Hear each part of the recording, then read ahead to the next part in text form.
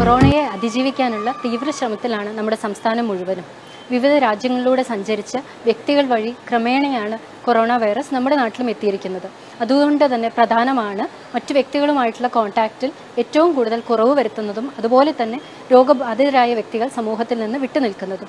ഇത് ഒരിക്കലും ഒരു ശിക്ഷയായി കാണരുത്, മറിച്ച് നമുക്ക് ഒരുമിച്ച് നമ്മുടെ പ്രളയം നമ്മൾ അതിജീവിച്ച് നമ്മൾ കണ്ടതാണ്. അതുപോലെ തന്നെ ഇതും അതിജീവിക്കുന്നതിന് വേണ്ടിയിട്ടുള്ള ഒരു മാർഗമായി മാത്രം കണ്ടാൽ മതി. ആരോഗ്യവകുപ്പ് കൃത്യമായ നിർദ്ദേശങ്ങൾ എല്ലാവർക്കും സമയത്തിന് നൽകുന്നുണ്ട്. ഇത് കൃത്യമായി പാലിക്കുകയാണെങ്കിൽ തീർച്ചയായും നമ്മൾ ഇതും അതിജീവിക്കുന്നതാണ്. നമുക്കറിയാം, രോഗബാധിതർ ജനങ്ങൾക്കിടയിൽ നിന്ന് മാറി നിൽക്കുന്നതിലൂടെയാണ് ആദ്യഘട്ടത്തിൽ നമുക്ക് കൊറോണ വൈറസ് ഒരുപാടൊക്കെ മാറ്റി നിർത്താൻ കഴിഞ്ഞത്. ഇന്ന് രണ്ടാം ഘട്ടം എത്തി നിൽക്കുമ്പോൾ രണ്ട് വ്യക്തികൾ തമ്മിലുള്ള കോണ്ടാക്ട് എത്രയും കുറയ്ക്കാൻ പറ്റുമോ അത് വളരെയധികം പ്രധാനമാണ്. അത് സോഷ്യൽ ഡിസ്റ്റൻസിങ്ങിലൂടെ ആകാം. അതുകൂടാതെ തന്നെ രോഗം ഏറ്റവും കൂടുതൽ പരത്തുന്ന ഹാൻഡ് ടു ഹാൻഡ് കോണ്ടാക്ട്, നമ്മുടെ എല്ലാം കൈകൾ വഴിയാണ് ഏറ്റവും കൂടുതൽ ഈ ഒരു വൈറസ് പകരുന്നത്. അതുകൊണ്ട് തന്നെ അത് മിനിമൈസ് ചെയ്തുകൊണ്ടാകാം. ഇത് ലക്ഷ്യമിട്ടുകൊണ്ടാണ് സംസ്ഥാന സർക്കാർ ബ്രേക്ക് ദ ചെയിൻ ക്യാമ്പയിൻ ആരംഭിച്ചിരിക്കുന്നത്.